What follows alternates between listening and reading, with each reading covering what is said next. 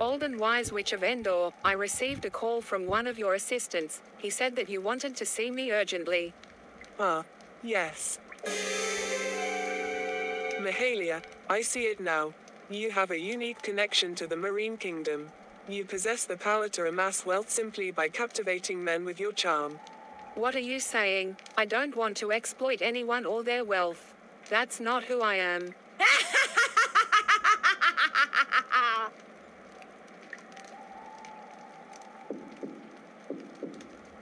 Oh, my dear, you misunderstand. You wouldn't need to do anything except spend a single night with these men. Their wealth, their happiness, everything they hold dear, will vanish and become yours. They'll even empty their bank accounts willingly, all for you. No, that's not right. It's not fair. I won't be a part of something so malicious. But think of what it could mean for you, my dear. Desperate times may come, and money can solve so many problems. Consider it an insurance policy, just in case you find yourself in dire need. I suppose, if I were ever in a desperate situation, if there were no other options, then maybe, just maybe, I would consider it. No matter how difficult the situation, do not compromise on your values.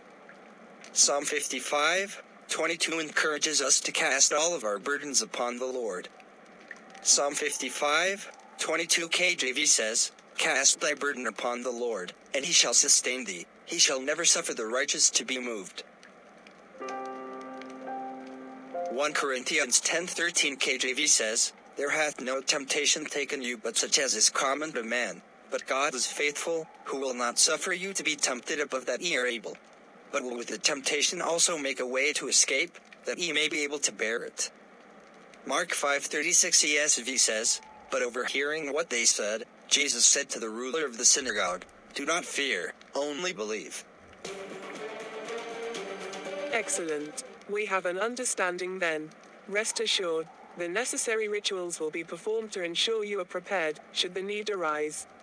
The power of the marine spirits will be at your command.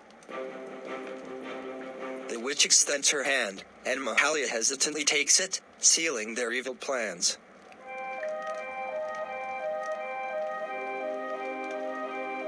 I hope I never have to go down this dark path. I pray that my own strength will be enough to overcome any hardships. The spirits are patient, my dear. They will wait for the perfect moment to strike. Remember, power comes at a price. Kuba's ex and current lovers started experiencing mysterious and devastating circumstances. Some were bedridden at home, were fighting for their lives in hospital beds, others were in states of madness, and a few had started losing their most cherished possessions. Kuba, tormented by these stories, got into a state of deep depression. Why are all these bad things happening to my women and all at once? Is it possible that I am cursed? Let me call Sally and Layla and find out how they're doing. Maybe I can see one of them later today. Hey Layla babe, it's Dr. Koba here. I was wondering if we could meet at your place later today. No, Dr. Koba, our taxi just got into a serious car accident. My children and I are seriously ill, and the doctor says he can't find anything wrong with us. He says our illness may be caused by something spiritual. You know that I don't believe all of that stuff. I am currently going through a lot and I don't know what to do anymore. Do you have a few $100s to send me? I could really use your help. I am planning to visit a specialist doctor tomorrow morning. You may deny it, but these kids are your kids as well. The DNA tests were tampered with.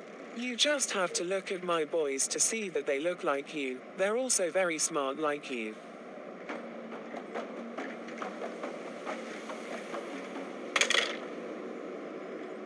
He disconnected the call.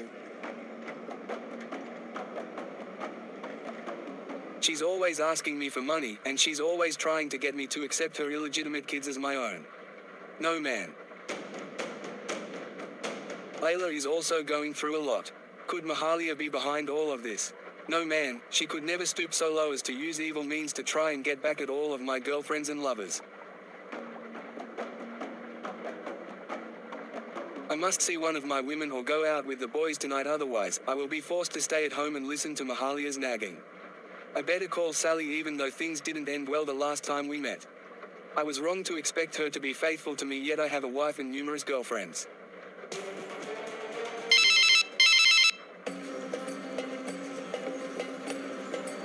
Hi Koba, I cannot talk now. I am at a sacred place seeking a solution to my problems. I can't discuss anything else now. I had to rush somewhere to try and find a solution. Please don't call me again today. I need to focus on what I am doing. I need to be present in this place and not rush things because I want to meet you. Everything will be fine, my dear. Just do as I say. If you give in to my demands, I promise you that all of these bad things will stop. However, you'll need to join our secret society and abide by the rules for the rest of your life. The day you decide to leave, all the evil will return. What nonsense. I thought this was a church, instead it's a cult. How dare you try and make me live in fear of you and your society. I am not perfect, I am going through a lot right now which may be the consequences of my sins, but I will not join a cult and get into bondage. No, madam. Leave me alone, you perverse man.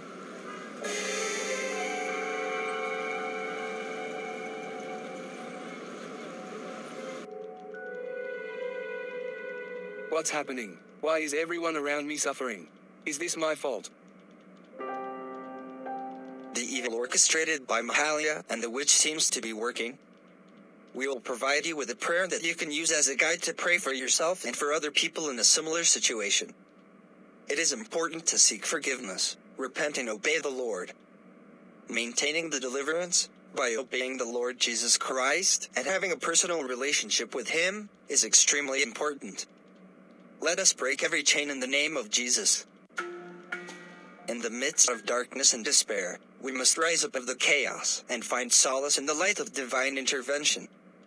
Let us bow our heads and join in a powerful prayer, invoking the name of Jesus to break every chain and bring deliverance to those trapped in the clutches of evil. Heavenly Father, we come before you in this moment of need. We ask for your divine protection and intervention for those who find themselves entangled in the web of darkness. Lord, we declare that the power of evil will be shattered, and every scheme of the enemy will be brought to naught. We quote the powerful verses from your holy word, knowing that your promises are unbreakable and your truth prevails. In the name of Jesus, we declare, no weapon formed against you shall prosper. Isaiah 54:17. The Lord is my light and my salvation. Whom shall I fear? Psalm 27:1. For God has not given us a spirit of fear, but of power and of love and of a sound mind. 2 Timothy 1:7. Greater is he that is in you, than he that is in the world. 1 John 4:4. We declare and affirm that the chains of darkness are broken, and the power of evil is defeated. We speak words of encouragement and empowerment to those who may be facing similar circumstances. I am strong, resilient, and covered by the grace of God. I walk in divine protection and victory in every area of my life. I reject all forms of darkness and claim the abundant life that God has promised me. My mind is renewed, and my spirit is uplifted by the power of the Holy Spirit. In Jesus' name, we pray. Amen. Let us hold fast to the belief that God's light shines even in the darkest of times. As we unite our hearts and minds in prayer, we break every chain and declare deliverance for those in need. In the name of Jesus, we overcome, we triumph, and we emerge as vessels of His love and grace. Beloved, as we continue our journey in faith, it is important to understand that God's promises are indeed powerful, but they are applicable to those who choose to be His children and walk in obedience. We have a role to play in maintaining our deliverance and experiencing the fullness of His blessings. It is not solely up to us, nor is it solely up to God, but a beautiful partnership between our surrender and His grace. When we are delivered from the clutches of darkness, it is a miraculous and transformative experience. However, it is crucial that we remain vigilant and steadfast in our commitment to follow Jesus wholeheartedly and surrender all aspects of our lives to Him. For if we neglect this, we may find ourselves susceptible to backsliding or even encountering worse trials and spiritual battles. To maintain our deliverance and walk in the fullness of God's blessings, we must immerse ourselves in His Word and live out its teachings. We must cultivate a lifestyle of prayer, seeking His guidance and strength daily. For it is through this intimate communion with our Heavenly Father that we are strengthened and equipped to resist the schemes of the enemy. Scripture reminds us of our responsibility to remain steadfast and vigilant. In James 4:7, it is written, "Submit yourselves therefore to God. Resist the devil, and he will flee from you." It is not enough to receive deliverance. We must actively resist the temptations and traps that the enemy may try to set before us. Additionally, we are called to walk in love and fellowship with fellow believers. In Hebrews 10:24-25, we are encouraged to consider how to stir up one another to love and good works, not neglecting to meet together, as is the habit of some, but encouraging one another. By surrounding ourselves with a community of believers, we find support, encouragement, and accountability, which further strengthens our spiritual journey. We are able to uplift one another and stand strong together against any spiritual attacks. Beloved, let us remember that our deliverance is not a one-time event, but a continuous process. As we walk in obedience, surrendering all to Jesus, we maintain the blessings and protection of our Heavenly Father. Let us heed the warning of 2 Peter 2:20, which says, "For if, after they have escaped the defilements of the world through the knowledge of our Lord and Savior Jesus Christ, they are again entangled in them and overcome, the last state has become worse for them than the first." These findings about Dr. Kuba are deeply troubling, Minister. It seems he's involved in a multitude of illicit activities. Yes, Mr. President, it's quite unsettling. According to the report, Dr. Koba received substantial sums of money just before horse racing events, suggesting he may be involved in race fixing. That's not all. It says here that he's engaged in affairs with female patients and call girls. His offshore accounts have been frozen, and he's facing investigations for fraud allegations, negligence in administering proper medication, and even adding unknown substances to the drinks of women who rejected him. The list goes on and on. I must commend the Secret Service for doing a sterling job in uncovering the truth. Yes, Mr. President. It's a laundry list of misconduct, indeed. Furthermore, there are records of him soliciting bribes and engaging in shady deals. His association with call girls and his wife's highly publicized court case have only further damaged his reputation. This report also mentions that he's been excessively drinking and frequently missing work without a valid reason. This behavior is completely unacceptable, especially for a doctor entrusted with the care of patients. Agreed, Mr. President. Dr. Koba's actions have irreparably tarnished his image and compromised his ability to be trusted with patients. I believe it's time we take decisive action. Indeed, Minister. We must ensure the safety and well-being of the people. Let's convene a hearing where we'll give Dr. Kuba an opportunity to defend himself. However, based on the gravity of these charges and the evidence against him, it's clear that we can no longer allow him to continue practicing medicine. Absolutely, Mr. President. Additionally, we should remove him from all the boards and committees he was appointed to. Such behavior is incompatible with any position of trust and responsibility. This young man had such a bright future. Once the medical board takes away his license to practice medicine, he will be ruined. Perhaps, he can continue working in his private practice where he rarely sees patients. Instead, other doctors send him tissue samples for his team to examine. Yes, he is one of the best specialists in that field in the country. As they say, don't throw the baby out with the bathwater. We will make a decision that is in the best interest of our people. As it is, many healthcare specialists have left our country for greener pastures abroad. Hence, we must treat this case with the care it deserves. Right. Time passes, and a few days later, the hearing takes place. Dr. Kuba stands before the President, the Minister of Mines, and the board members, as the charges against him are summarized and read out.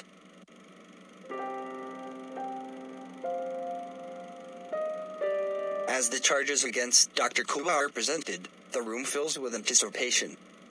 Everyone expects him to mount the defense, but to their surprise, he admits guilt for most of the charges.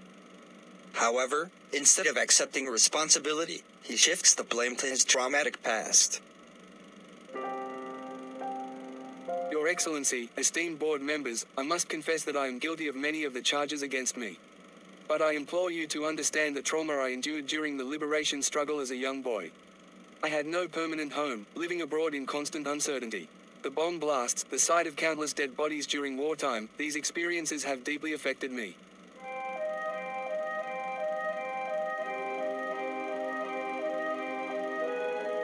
Dr. Kuba, we understand the hardships you faced, but we cannot ignore the consequences of your actions. There are others who have faced similar challenges and yet made different choices. Indeed, Dr. Koba, while we empathize with your past, your actions have serious implications. The trust and well-being of our patients must remain our top priority. The meeting concludes with the board expressing the need for further deliberation to determine the appropriate course of action. The charges against Dr. Kuba are grave, encompassing a range of offenses that have far-reaching consequences. If found guilty, he may face legal repercussions, loss of his medical license, and irreparable damage to his professional reputation. The decisions he made, influenced by his past and personal struggles, have brought him to this critical juncture. Now, the board must weigh the evidence and decide the fate of Dr. Kuba. A few weeks later. Mahalia, we need to talk. Something terrible has happened. I got fired from the hospital, and they've relieved me of all my board duties. The financial situation is in turmoil. I don't know what to do. Oh no, Koba, I'm so sorry to hear that. Are you serious? How did this happen? The hospital has been facing budget cuts and restructuring, and unfortunately, my position was one of the ones they decided to cut. I'll still have my private practice, but it won't be enough to maintain our current lifestyle. Well, we'll figure this out together. We can downsize if we have to, but there's no way I'm losing this home. We've worked so hard for it, and it's where we've built our life. I know how much this home means to you, Mahalia, but we might not have a choice. Our expenses are high, and without my job at the hospital and the board duties, it'll be tough to keep up. Koba, I refuse to accept that. You might not see it, but I have several tricks up my sleeve. You married a very smart and powerful woman, remember. I'll find a way to maintain our lifestyle and keep this home. You don't need to worry about it. I don't doubt your intelligence or strength, Mahalia, but I don't understand what you mean. You don't work, and you don't run a business. How can you possibly handle this situation? That's where you're underestimating me, my love. I may not have a conventional job, but I have skills and connections that can be incredibly valuable. I have plans in motion that will help us through this rough patch. Just trust me and let me take care of things. I want to trust you, Mahalia, but I'm worried. This is a challenging time for both of us, and I don't want to see you burdened with all of this. We're in this together, Koba. We've faced tough times before, and we'll get through this too. I promise you, we won't lose our home or our lifestyle.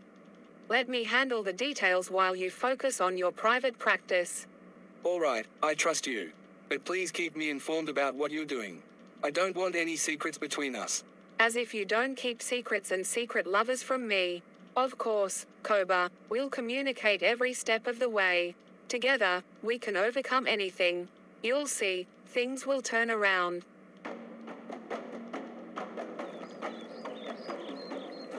Mahalia, I've been thinking. I want to try something different to improve our financial situation. I've decided to travel to remote hospitals outside the city to offer my services there. I believe it could bring in more money for us. Oh, Koba, that's a great idea. You're so talented, and I'm sure your skills will be in high demand there. If it helps us get through these tough times, I'm all for it. Is anything the matter? You're behaving strangely. No, nothing is wrong, my love. I'm glad you're supportive, Mahalia. I thought you might be upset with me spending more time away from home. Koba, we're a team. We'll face these challenges together. Besides, it might do you good to have some time away from the city hustle. You're right. Maybe this will bring us even closer. I just hope I can make enough money to ease our financial burden. Don't worry about that. Just focus on doing what you do best. The money will come. Well, I better start packing. I'll be leaving tomorrow morning. Take care of yourself out there, and don't worry about me. I'll be fine. Kuba finishes packing and leaves for his first assignment. Over the next few days, he becomes engrossed in his work, putting in long hours at the remote hospital. A few days later, Kuba is on the phone with Mahalia, who seems unusually distracted. Hey, Mahalia, how are you doing?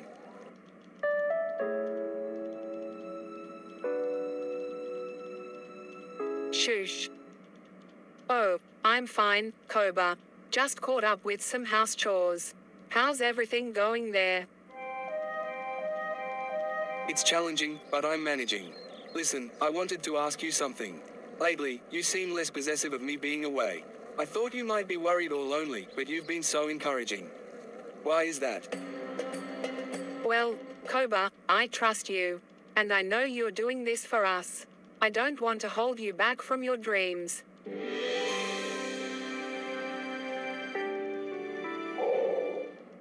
You're amazing, Mahalia. Your support means the world to me.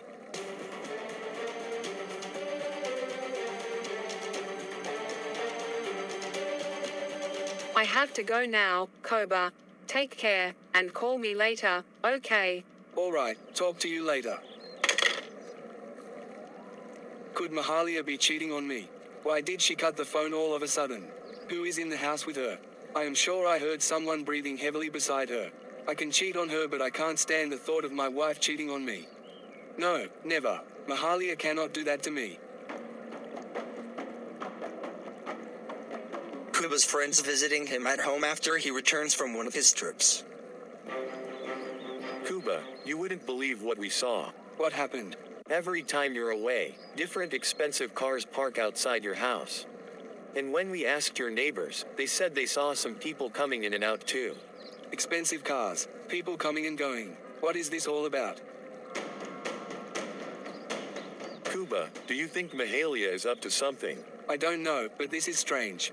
She's been acting differently lately too, and I've noticed late night calls she takes in the bathroom, like she doesn't want me to hear.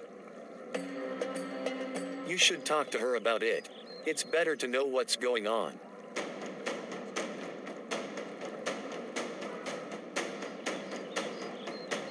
I wonder what they're discussing over there. Let it not be what I am thinking. I better come up with a plan. Those two men should mind their own business.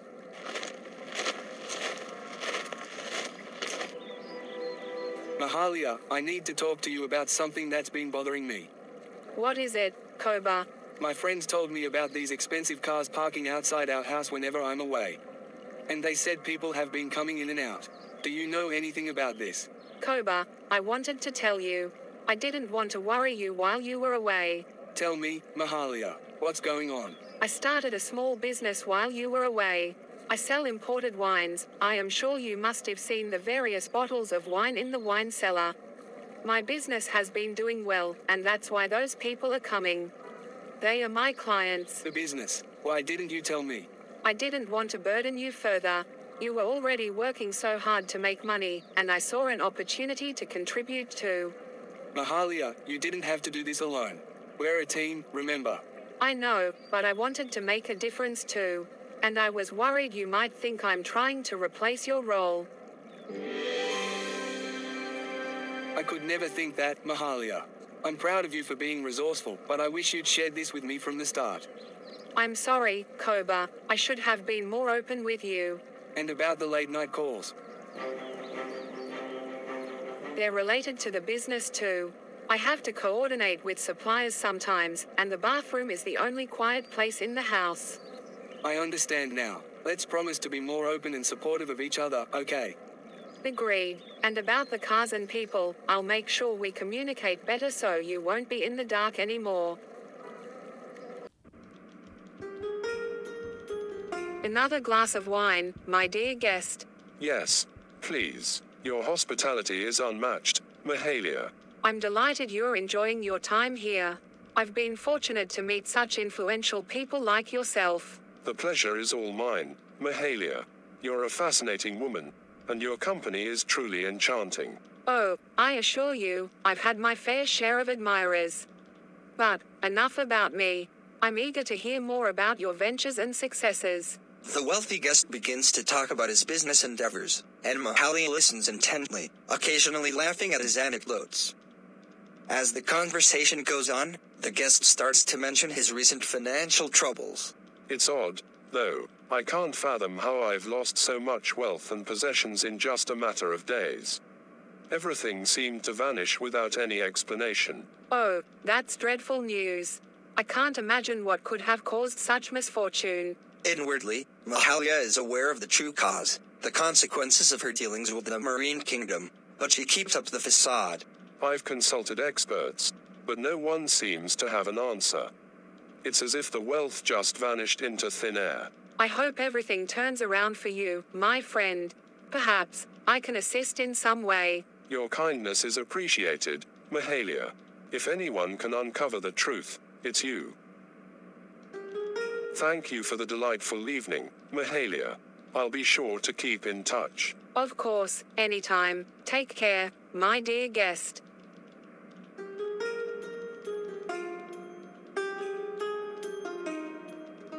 What have I done? How did everything spiral out of control like this? It was supposed to be a means to an end, but I never imagined it would lead to this.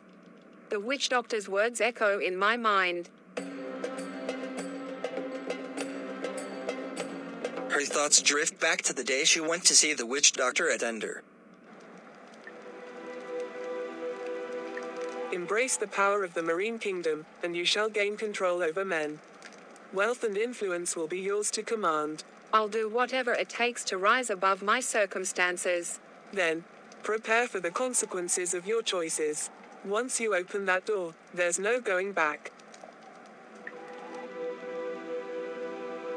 I never wanted to hurt anyone, but this force, this possession, it's like I have no control over myself.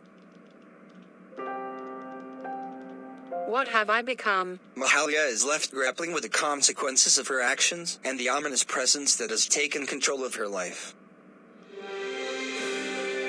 A few days later, Kuba enters the house, unannounced, and is shocked to find Mahalia on their matrimonial bed with another man.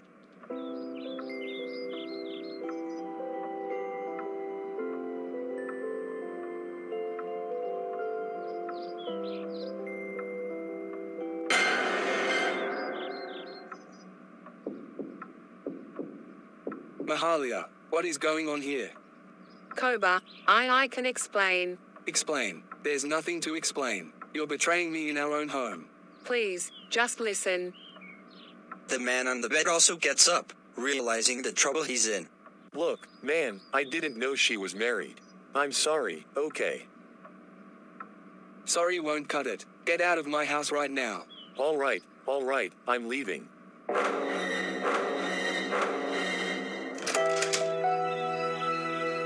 I better leave before I do or say something we will both regret. Koba, please don't leave me like this. I can't lose you. You should have thought about that before betraying me. Now you'll have to face the consequences. Go. Find a place to stay, but it won't be here. Mahalia breaks down into tears as she stumbles out of the house, and Kuba slams the door shut behind her. I see you've come back to me, Mahalia. I warned you of the consequences. I don't care about the consequences anymore. I need your help. I want to control Koba's mind so he takes me back, no matter what. Oh, how the desperate turn to dark magic. Very well, I can help you with a powerful enchantment, but it comes with a price. I'll pay any price. Just do it. So be it. But remember, magic demands balance, and you'll have to pay dearly for what you seek. The story takes a dark and dramatic turn as Mahalia resorts to using dark magic to control Kuba's mind. The consequences of such actions may have far-reaching effects, leading to further complications and conflicts in their lives. Thank you for watching this episode of Shadows of Ambition. If you haven't already, please subscribe to our channel so that you get notified each time we upload a new video. Watch out for the next episode.